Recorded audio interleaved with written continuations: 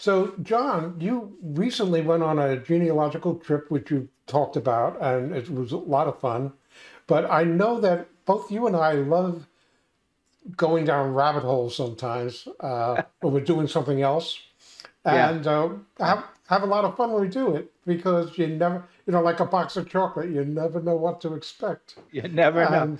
And you found a really cool rabbit hole on this Yeah, trip, rabbit didn't hole you? is a that's a great description. It's a great description. I think Art, you and I, we know we're inquisitive people. We talk, hear something and say, "Really? What about that?" And ask a lot of questions. But it might be a common trait for all of those people that do that family tracing, the genealogical stuff. It might be common to everybody like that. I don't know. But here's what happened to me. Um, my family, of course, my trip back east was a genealogical tour, if you will, and I Tour de met with tour de force. tour de force. I met a lot of people. We have a large family. When you start finding out how many cousins and things you have, you realize how large your family is. So I met with lots of different cousins from different branches of the Colemans and the Thorpes and the Walls and the Kiernans and all of those families. So one of the things that I wanted to research was a family ship, a sailing ship, built in 1881, the Samuel Seabury Thorpe, famous, well, not famous at all, famous in our family, uh, schooner. It was a commercial schooner. And we thought, because our great great grandfather's name was on it, we thought, gee, our family owned this big schooner, commercial schooner. And we have a kind of a history in City Island. So a couple of years ago, I met with a friend of a friend who is happened to be the president of the City Island Nautical Association. Wonderful little museum, by the way. And he said, no, no, no. Look, the reality was that these ships were so expensive to build that whoever the operator was, whoever the shipping company was, they would go around and gather investors and have enough money to build a big ship, three-masted schooner that could go to London or wherever.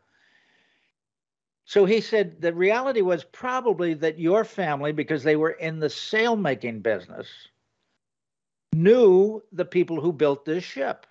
And who else would they go to for investors but the sailmakers, among others, and the Thorpe sailmakers. So the Thorpes probably did one of a couple of things. They either were the largest investor, put the most money up, so they got their name on it, right? Or maybe they donated the sails. Imagine a sailing ship without sails. That's had to be a large part of the budget of building and getting a ship underway. So we don't know the details of that, but I thought to myself, well, this is fascinating. We didn't own the ship. Really our story ended there with just the name on the ship and the fact that there was money coming in because we were investors.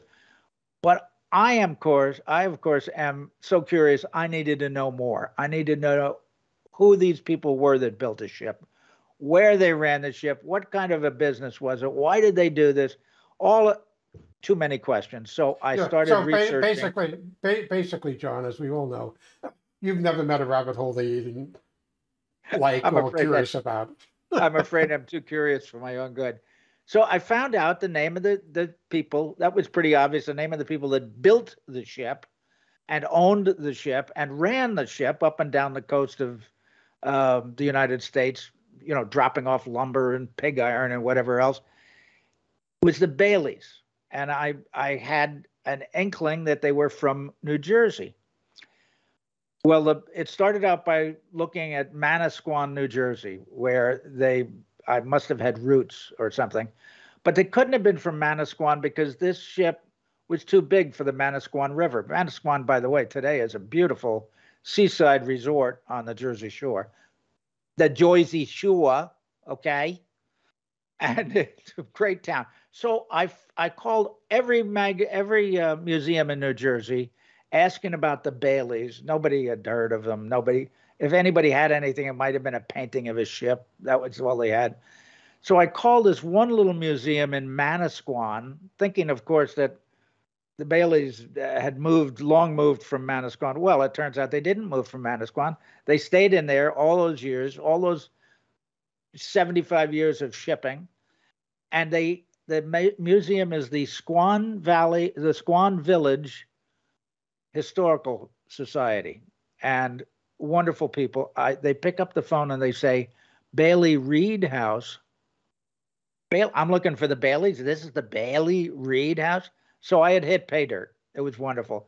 And in my travels, in my itinerary, I built in a trip, research trip to the Bailey Reed House, the Bailey Museum, the Squan, get the name right, because if anybody visits, you should go see this place. Squan Village Historical Association, I think, or maybe Society. Great little museum, just an old house that's been converted into a museum. Anyway, they were wonderful.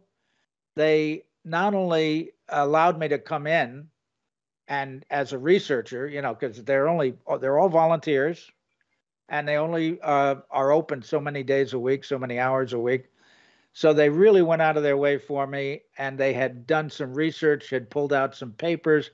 Now, their museum is really about the Bailey family. It's genealogy, by the way. If you're into New Jersey families and genealogy, it was a great, great place.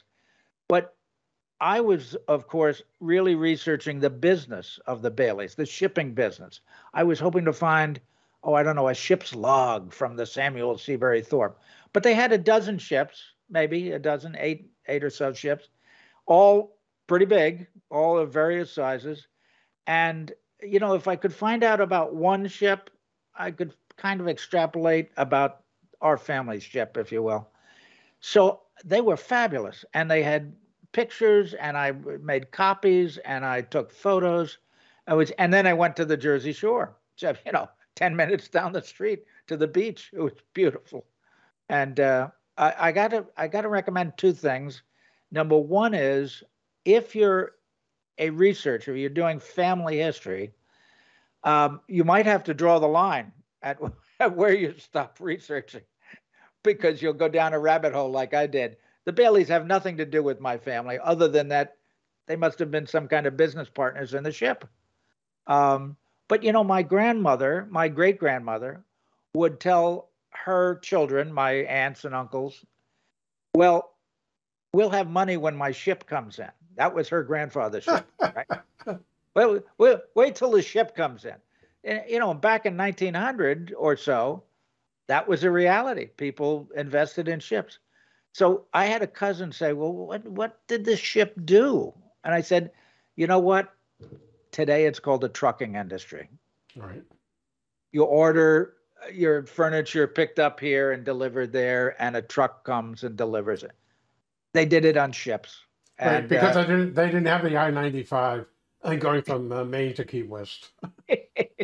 Yeah, that was, and of course, there's a lot more details to the story. Some fascinating stuff about how the ship was built and why it was built a certain way, why the Baileys commissioned it, and we think so. One story, quick story, family story, is my cousin Bob Larkin said that he remembers his mother saying that when her grandmother, whatever that is, 3 generations, would comb her hair as a little girl, she told Bob's mother that we had 57 ships. Now, I can't imagine a sailmaking company having invested in 57 ships, unless it was, $50 here and $50 there.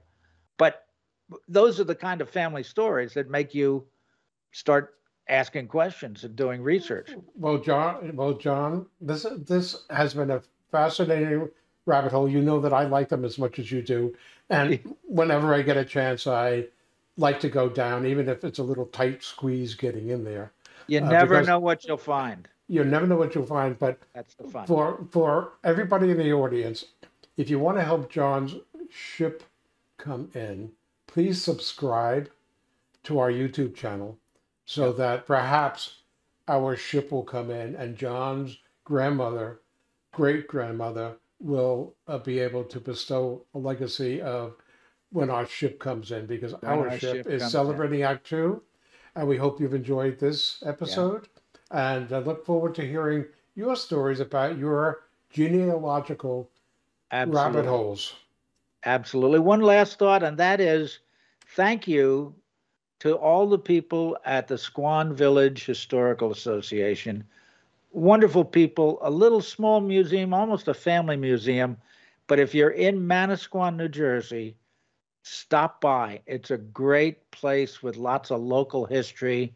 You'll love it. You'll love it, and you'll love the people. They were just wonderful.